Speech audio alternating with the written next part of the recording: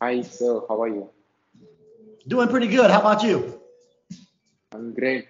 Thank you for accepting my invitation and accepting to be on my show. Absolutely. And so tell me, like I'm just curious. What started you down this path? How long you've been doing it?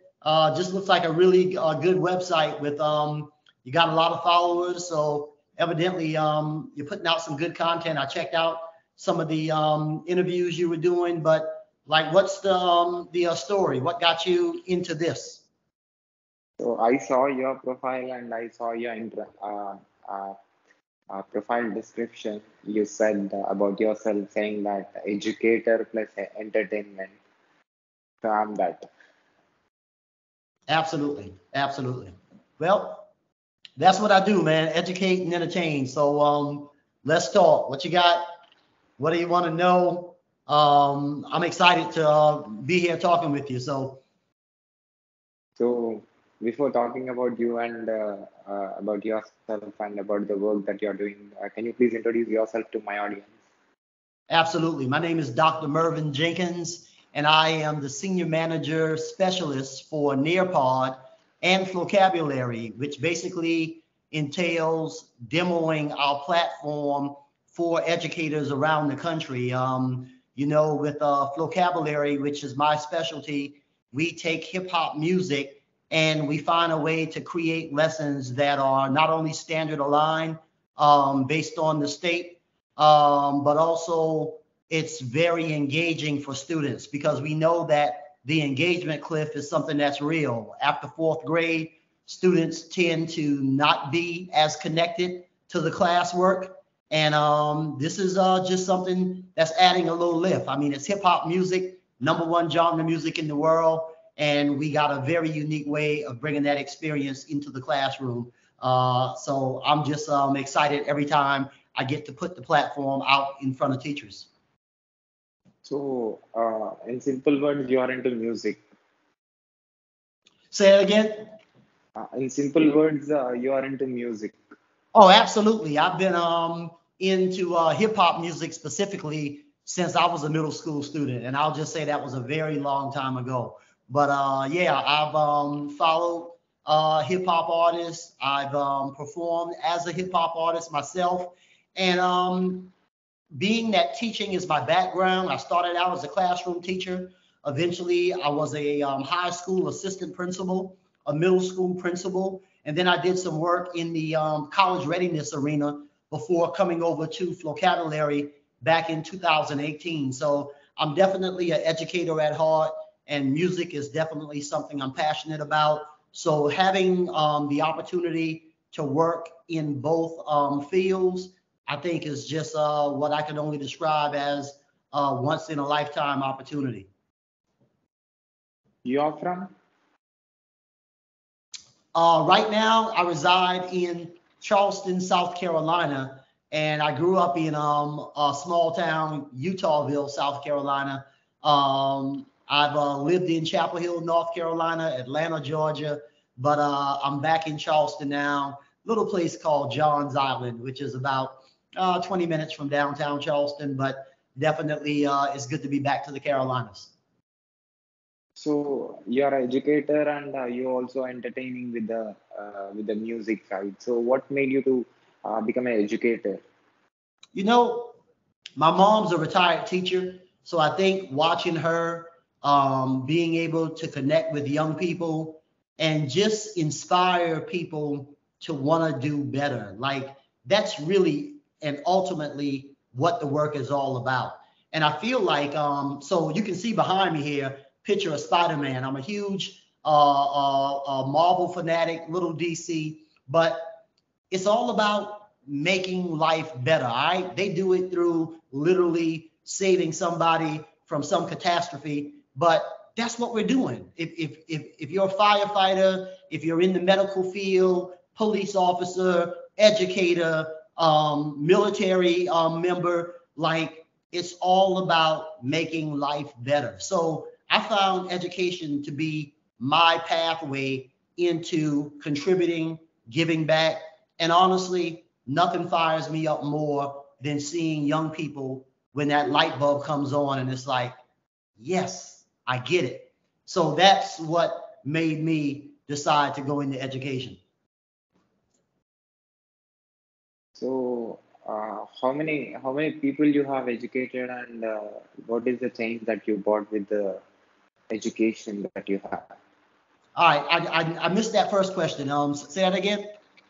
Uh, how many people got affected with the education that you gave, and also what change that came because of your contribution? Absolutely. So the platform, Flocabulary specifically, we're in over, I think it's, oh boy, 700 school districts around the country. And with that, I can tell you there's been research, surveys given, and not only do teachers feel like their students are more engaged when they're using Flocabulary in the classroom, but also the whole idea of students' reading abilities actually improving because there's a big vocabulary component to Flocabulary. It's all about literacy across the curriculum. So students are really getting that reading and writing opportunity. And more importantly, they're getting an opportunity to be creative because within the platform, we have this thing called Lyric Lab where students can actually write their own raps based on the lesson that they're covering. And to me, I feel like that's the ultimate when it comes to learning, okay? Some people say PBL, project-based learning, but that's when students really get to make their learning tangible. And we do it like that within the platform. So it's touching tons of students in a good way. Again, lots of educators, they have made testimonials to the fact that, yes, when I engage my students using this platform, they are more excited about learning. And that's the key, man, because let's be honest, you can take the best designed lesson plan, but if you don't have the students engaged, pretty much it's all for nothing. So why not get them excited and fired up and then teach them what you got to teach them? So, what age group people are using this platform? We are kindergarten through 12th grade. So when you go into the Flocabulary platform, you can literally, if you're a kindergarten teacher, you can select kindergarten and select what state you're in. And for the 4 core subject areas, along with a specialty area that I'll talk about a little later, you can actually choose grade appropriate lessons that also are aligned to the state that you're living in. So if it's Virginia, California, Texas, you choose your grade level, you choose your state. We're going to populate that information with every standard and lesson that's attached to it for your state. So it's a very robust platform in that regard. And again, it's very easy to navigate. Another reason why educators love it, quite frankly, one of the problems in ed tech is a lot of time technology is introduced and it's not used. It's good technology, but it's not used because of the lack of training going in behind it. And that's what I love about both Nearpod and Flocabulary. Once teachers have used it several times, it is literally smooth sailing from there. Like it's not a heavy lift, but it's so much fun for the students that are using it. So, when this vocabulary started? Vocabulary goes back quite a few years. It's an interesting story, but when I was a high school assistant principal, I started that job in Chapel Hill, North Carolina in 2001. And I ended up doing a radio interview, sort of like we're doing now. And it was for NPR, National Public Radio, and it was nationally syndicated, and it was called The Rapping Principal. So I was interviewed about, hey, you're a principal, but you rap. Talk to us. And during the interview, these guys in New York, the founders of Flocabulary, they heard the interview. They were already talking in Virginia, Virginia State University. Big shout out. So that's Dr. Kawachi Clemens and another friend of mine, Pat Doet. better known to some as Ninth Wonder. And everybody sort of came together as a collective and said, hey, you guys are starting this company using hip hop in the classroom. We can definitely help out. And myself, Ninth Wonder, along with Dr. Clemens and a few other people, Median, list goes on, we started doing some of the earlier works of capturing songs to fit the lessons that they were trying to push out. And keep in mind, we're talking 2003, 2004-ish. And the company just blew sense. I mean, I wasn't working for them at the time, but I was doing some contract stuff. And it was in 2018 that I got a call from one of the founders asking me if I would be interested in coming back and working full time as a regular employee for the company. And I did. So education is very valuable, and it is very important for every human being. So you took that profession and you're doing it. So how is this?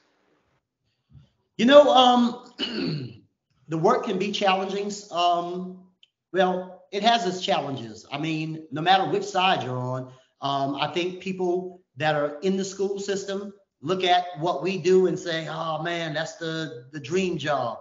And quite frankly, the grass isn't always greener, man. It's tons of meetings. Like you're meeting nonstop because things are happening fast and you want to stay ahead of the curve. That's another big component in being good in this ed tech sector is you have to stay ahead of the curve. So what does that take? Well, it's a lot of meetings that are happening. People always talking about what are our potential partners looking for in an ed tech platform? How can we make it better? So you do spend a lot of time doing that. And then, you know, there's the cool side of it, which is literally going into schools around the country and working with educators, but then also being able to walk in classrooms and do walkthroughs and see students actually putting what you've worked so hard on to the test. And it's nothing more magical than when you actually see the smiles on their faces, knowing that it's working. So it's a lot that goes into it, but I will say overall the work is fun and it's good when you're doing it with a good set of colleagues. So what is your driving force? What is pushing you? What is making you do things? You know, when I was younger, for some reason, I was always in tune to the senior citizens, the elderly. And I was very close with my, I still am, my grandmother, my great grandmother, who's no longer here, and my great great grandmother, who I actually got to know and talk to. Now, I was really young when she was alive, and she lived to be well over 100. But even at a young age, it felt good being able to do little things that were needed. You know, when my great grandmother and great great grandmother were up in age, just being around and being able to chop the wood to put in the fireplace and so forth, it always gave me this this good feeling. Just it was a satisfactory experience being able to assist them at a time of need. And that never left me. That feeling never left me. So going into the classroom, I knew that whether these young people realize it yet or not, you're helping to put their life on a trajectory that more than likely will lead to success.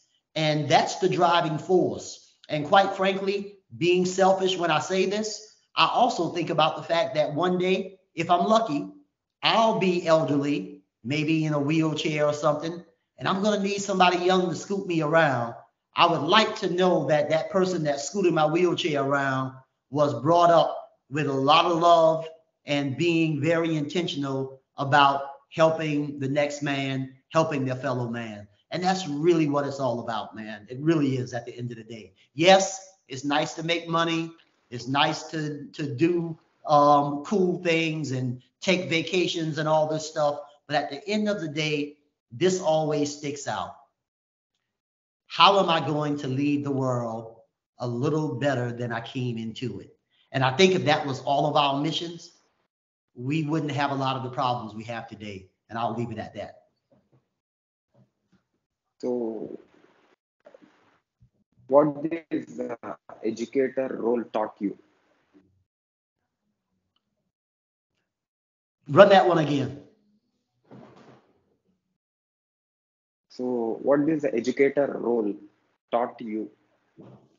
Um, it's taught me to be patient. You know, if you're an educator, you have to have patience. It's a must. And I've realized that it's not for everybody. When I was a school principal, there were some people who came into the profession and quickly found themselves not happy with what they were doing. And as a school leader at the time, it took some conversations about, okay, maybe this isn't a fit, and some coaching on what might be a fit, whether it's still something within the school system or totally not in the school system. And all of those were learning experiences because you're getting to learn people. And as you learn people, you also learn more about yourself. You know, it's taught me to be able to look in the mirror and realize that there are a lot of things that I need to work on as an individual, you know. And I think when a person can open themselves up to be critiqued in such a manner, or the ability to critique themselves, you have no choice but to become better. And that's how we become better. So I would definitely think the ability to connect with people and to also critique my own actions has been probably some of the biggest things I picked up over the years through education. So, what do you understood about education system? Um, One that it was designed to keep the world moving, man. Like education in its traditional sense, it teaches us to wake up in the morning, to report someplace, and to come home in the evening and wind down for the day. Well, think about it.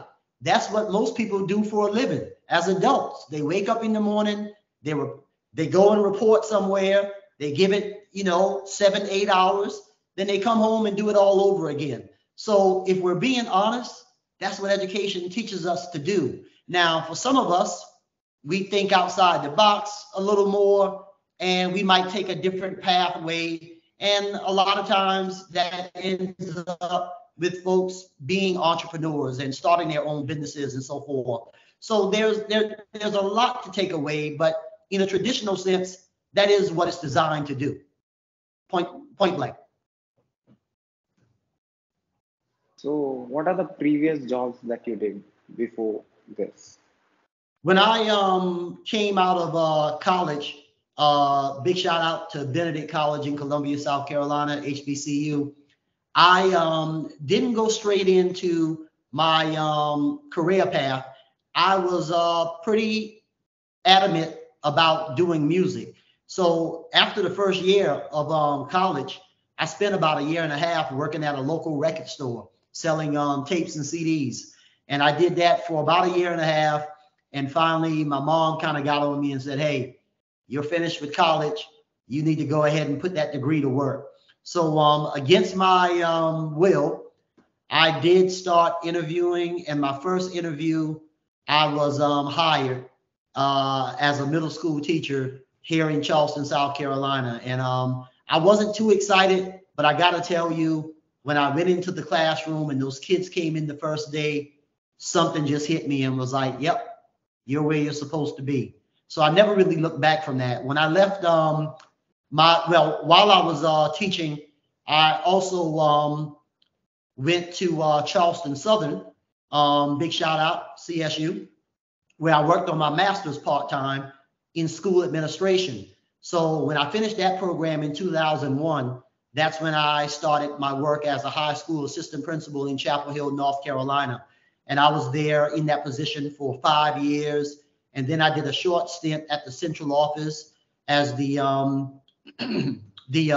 assistant director for or coordinator, excuse me, coordinator for minority student services. And then shortly after, I was hired in a neighboring district, Chatham County, at Horton Middle School as a middle school principal. And I did that for 2 years. And my superintendent, she retired, took a job with a nonprofit, and she brought me on board shortly after she started. And I was with that company, Abbott. That's the college readiness organization. I was with them for about 10 years before making the move to Flocabulary in 2018. And since that time, Flocabulary has been acquired by Nearpod. And since that, Nearpod has been acquired by Renaissance Learning. So lots been going on over the last 4 years or so, man. So, because of your communication skills, how many kids and how many educators got connected and got education? I can't even give you a number on that, man. I mean, it's unreal how many educators you touch. Like right now, over the last 2 years, a lot of the work has been happening via Zoom, like Zoom, Google Meet. So a lot of virtual professional development, a lot of virtual demoing, meetings. And well, the downside is most people would prefer to meet face to face, but the upside is you get to touch so many people in such a short period of time virtually. So I mean, we've done trainings with hundreds of educators online at one time. We've had very intimate trainings where it's just maybe myself and three other people or one on one. But when you think about how many people they touch once you've had these discussions and meetings and so forth, it's kind of really hard to keep count. All I know is it's one of the things I like about the work that we do in ed tech in general is we really get to touch the lives of almost every single student across the country, if not around the world. That's just the way it works. So, tell me your connection with music. I can see you're contributing yourself through music. Absolutely. I am I'm a huge Bob Marley fan. A lot of people when they find out that I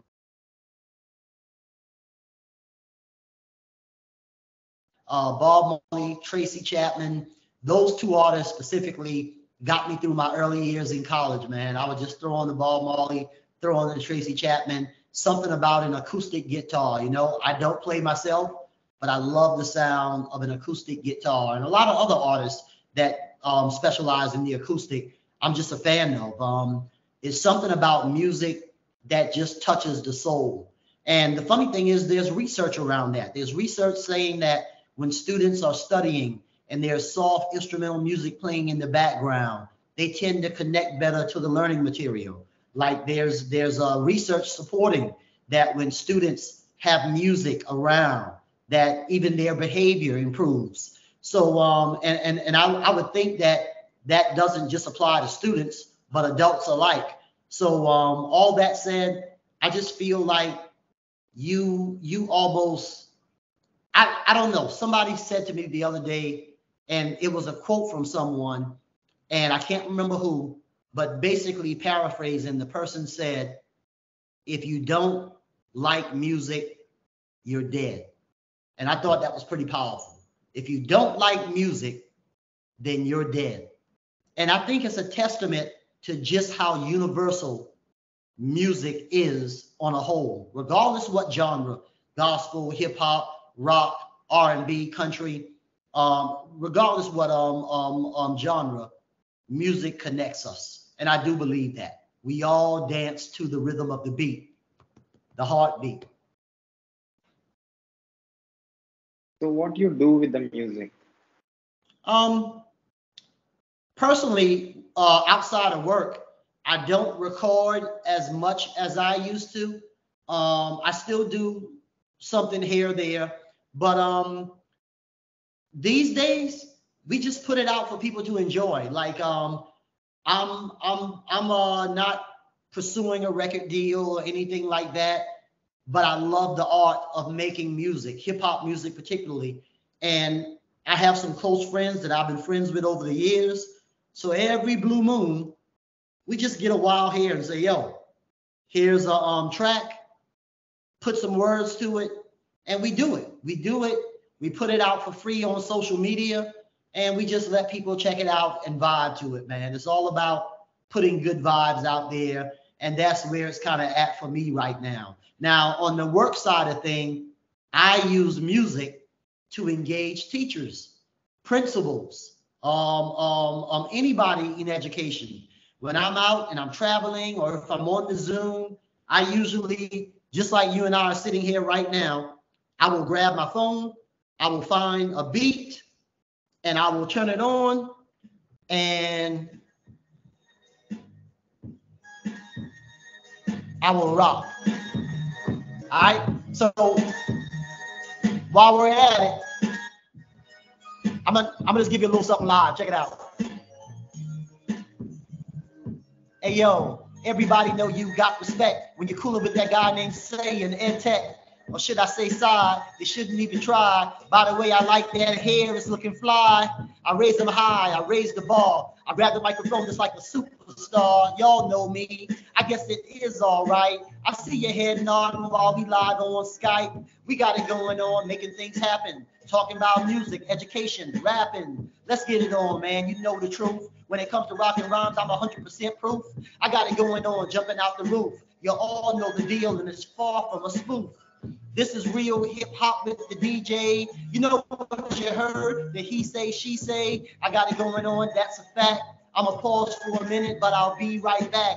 This is hip hop from America, US. When it comes to rhymes, I do it the best. So stay fresh, keep it on the law. You all know the deal, man. I'm boss right hard. The game is mine. Go tell your folks. Spectac vocabulary, we're no joke. So you can see I get fired up, and all it takes is music. I've always been that way. So once again, to bring that experience to students in the classroom, I mean, you gotta love it, man. You gotta love it. So you connected education and music. Yep, that's what it is. Some people refer to it as edutainment. You know, any form of entertainment mixed with education. First time I heard the phrase was through the legendary Blast Master KRS-One.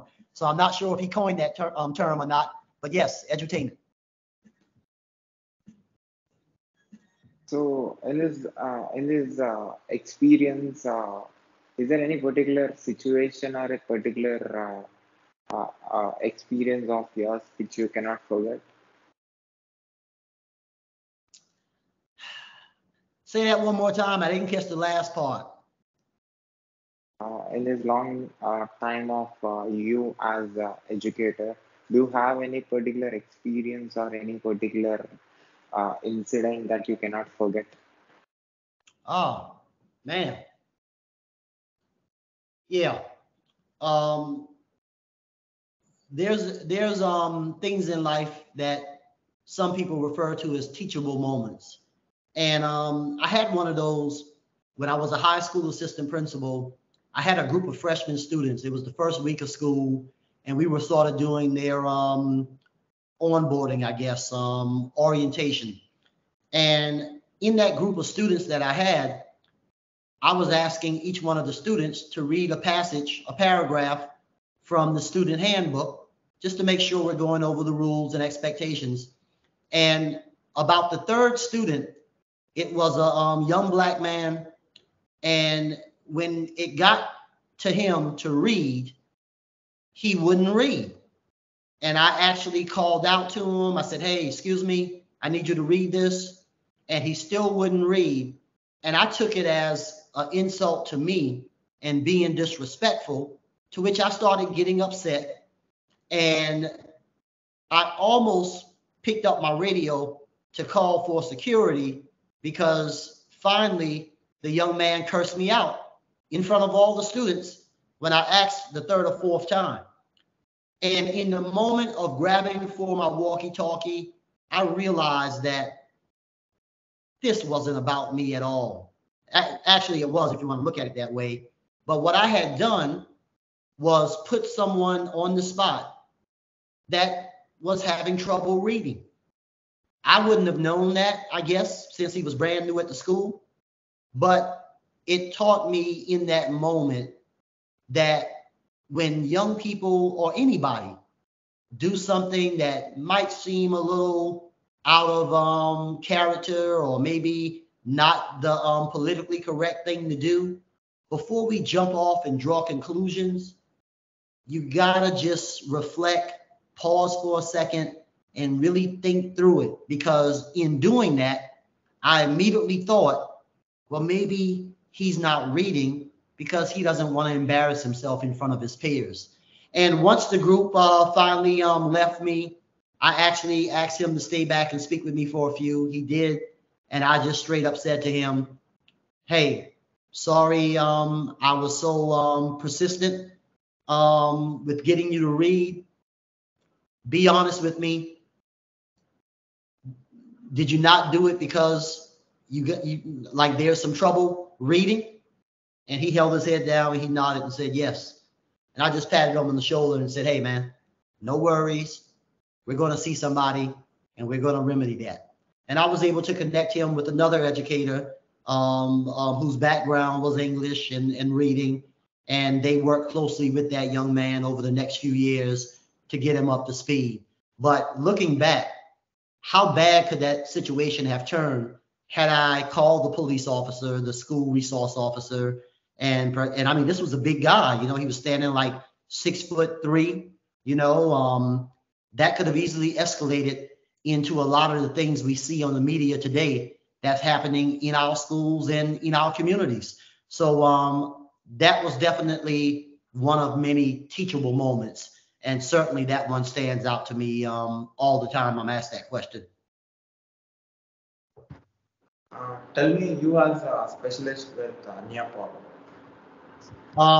So I have a team, and it's two Nearpod specialists, and there's two Flocabulary specialists. So I have Tiana, Brianna, Brittany, and Megan, and they pretty much, the four of them, they cover the platforms for demoing for teachers. So when teachers are looking to see it in action, to learn more about it, educators in general, school principals, superintendents even, this team, they come in and they provide that demo so that folks can get a better sense of how our platform works.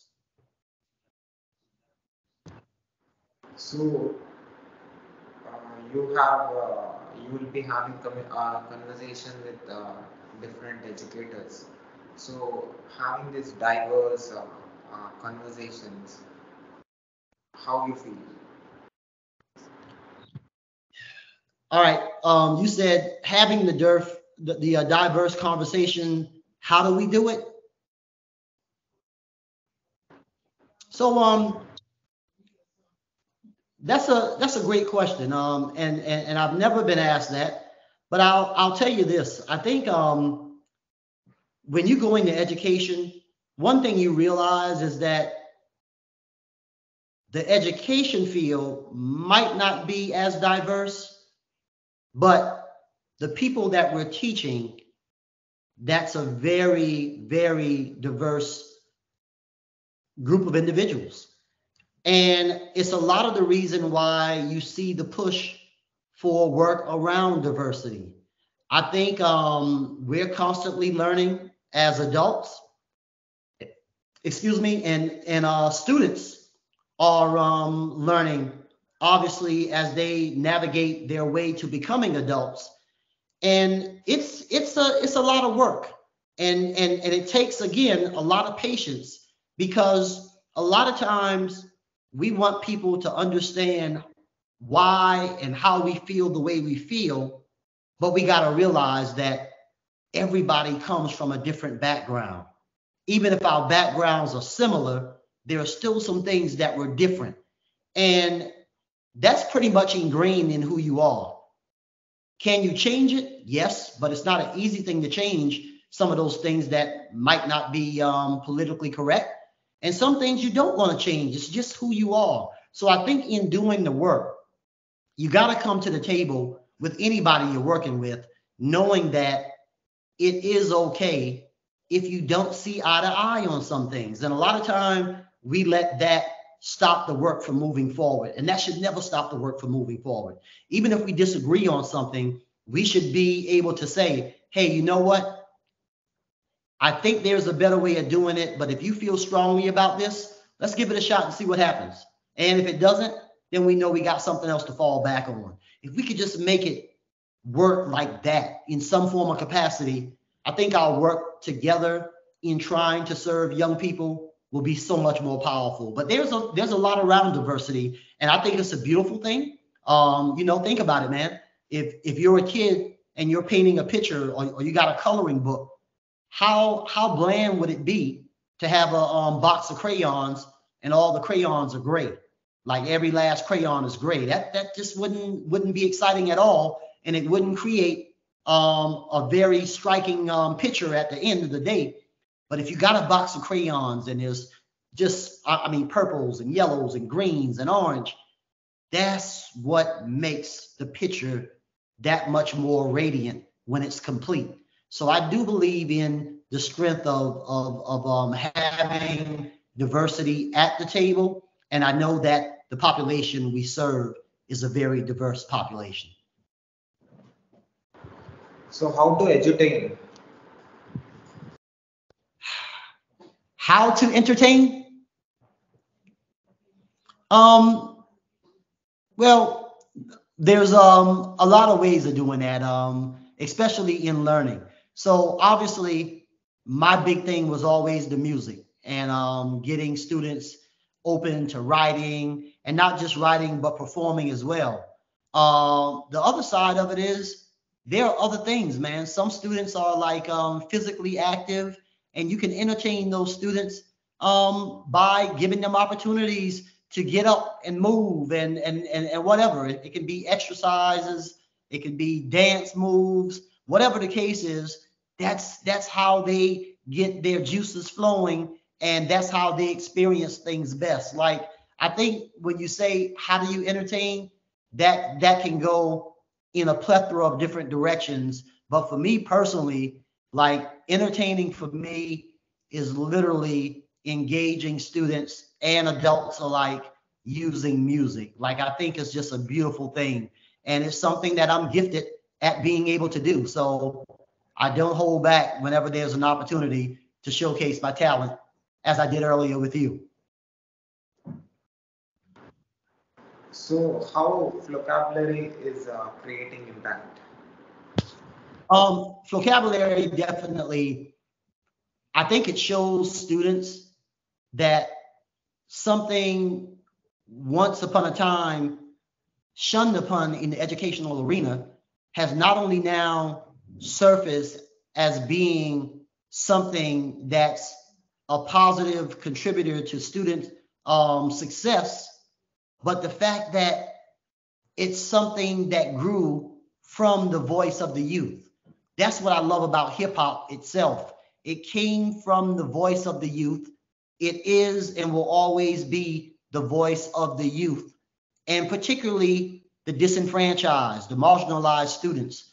Well, Flocabulary has taken this culture of hip hop and taken a few components, particularly the ability to write and perform, and put it back in the hands of students in the classroom.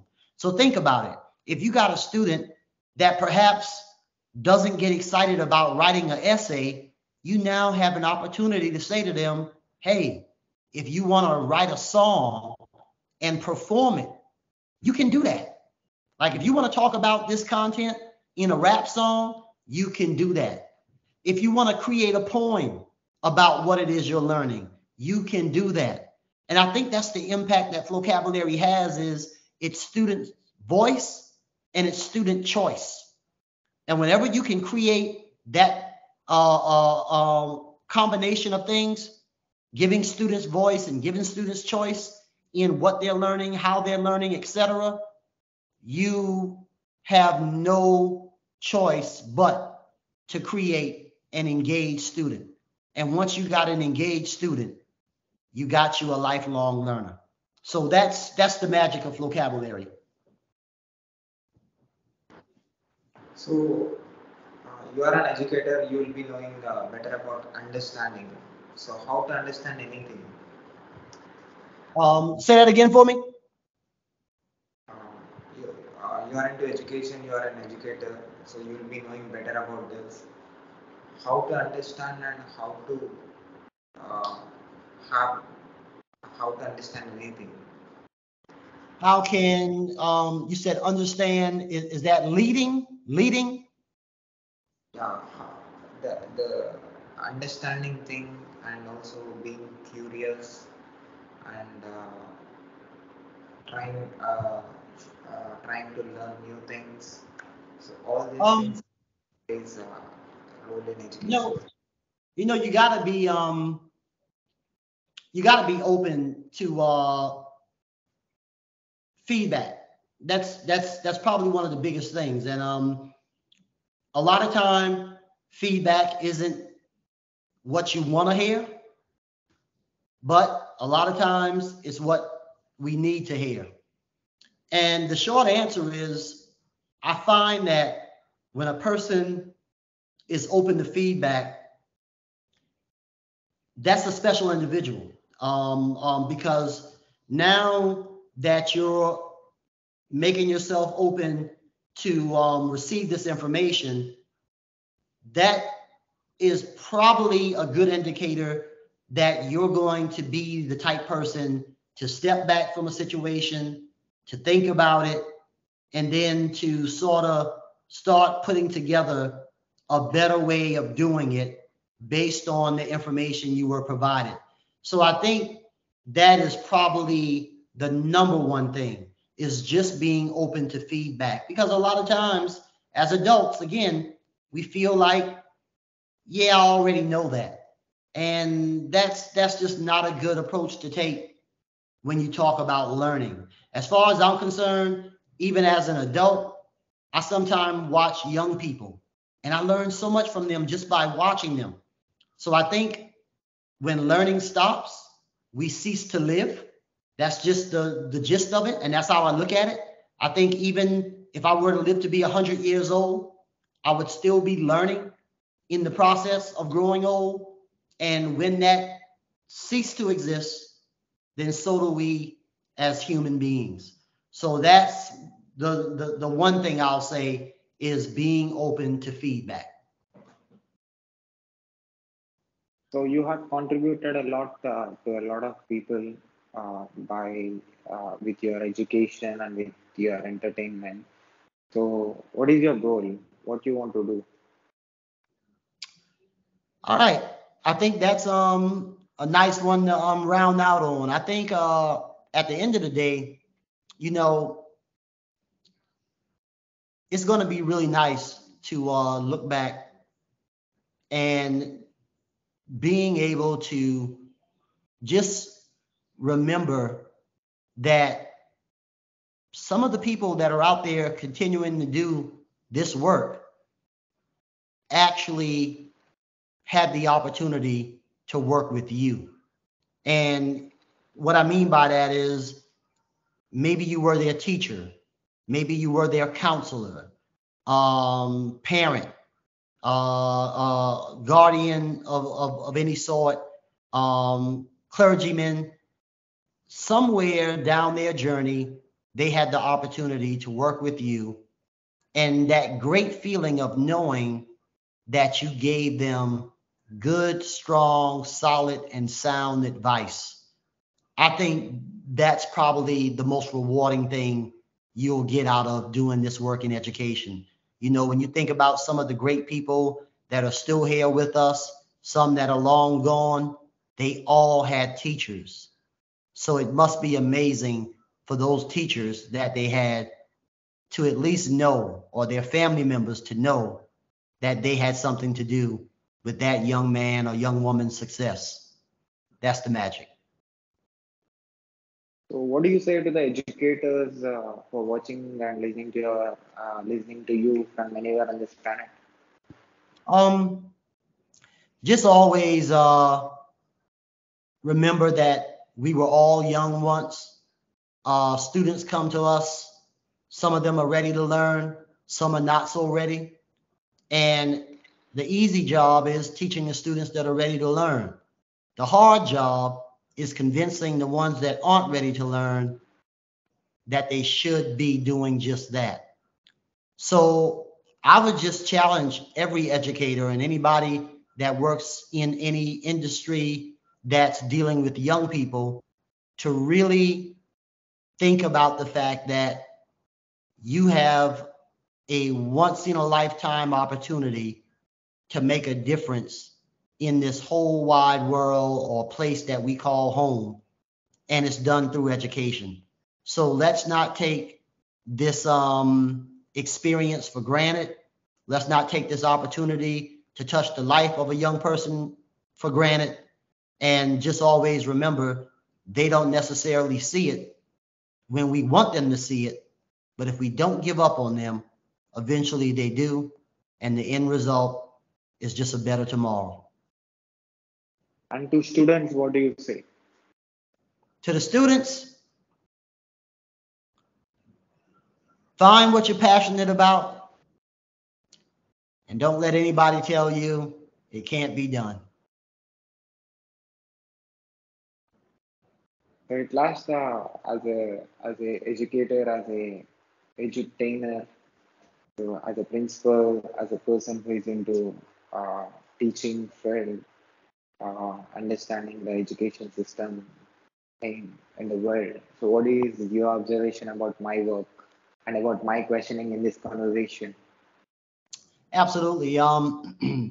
You're presenting people with a platform, man. That's very powerful in this day and age. Like this is definitely the direction things are going.